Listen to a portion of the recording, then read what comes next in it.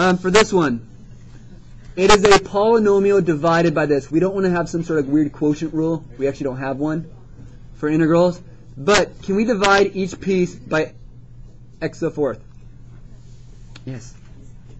I'm going to rewrite this as x squared over x to the fourth plus 2x over x to the fourth minus 3 over x to the fourth dx. Alright. Next, I am going to simplify each piece.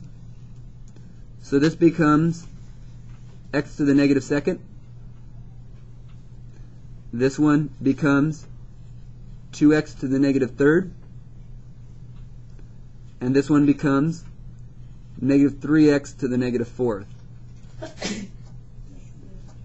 dx. Now remember the dx goes to all of it. You could put parentheses, you don't really have to. It's all one thing. So, now I'm not going to put the integral every single time for each one. Once I integrate, I'm going to integrate all of them and just put a plus c at the end. I'm not going to do what I did up here.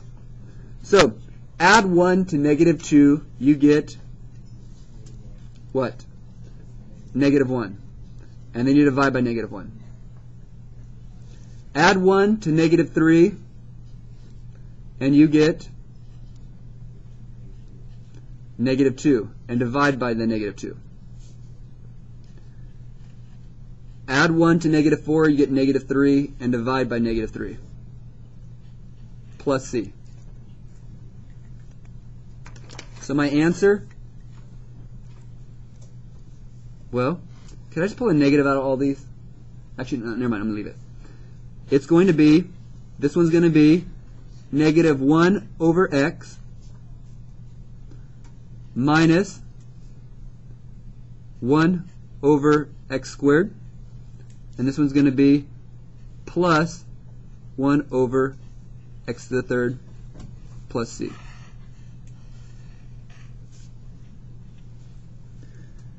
There is your answer. You do not have to try to get common denominators. You're good. Be happy. With integrals, we don't have to worry usually about simplifying like derivatives, because you're not going to set this equal to 0 like you did derivatives. Yay. Makes you happy. The next one, that's freaky. There's no division property, but watch this. What can I rewrite this as? You can rewrite this as cosine x over, actually, it's sine squared x. Now, next, from there, you can rewrite that as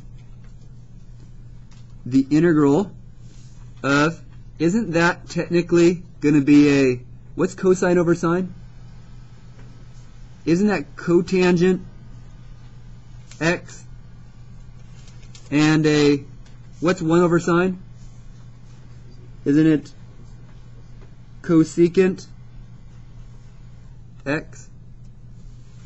Now that might confuse you, but do you understand what I did is, this is cosine x over sine x times 1 over sine x. Are you okay with that? I spread it out. That's cotangent, that's cosecant. Now, why the heck did I do that? Look at your yellow sheet. Do you see the derivative of this somewhere? That's where it comes into play. You're like, oh, not the derivative, the integral. Do you see this as an integral somewhere? What's the answer? It actually has an answer. It is negative cosecant x plus c. That will come with practice. You have to spot things, change them so they look like them, and then bam, your answer's real simple. Okay? Kind of weird, but you have to know your derivative, your integral properties of trig.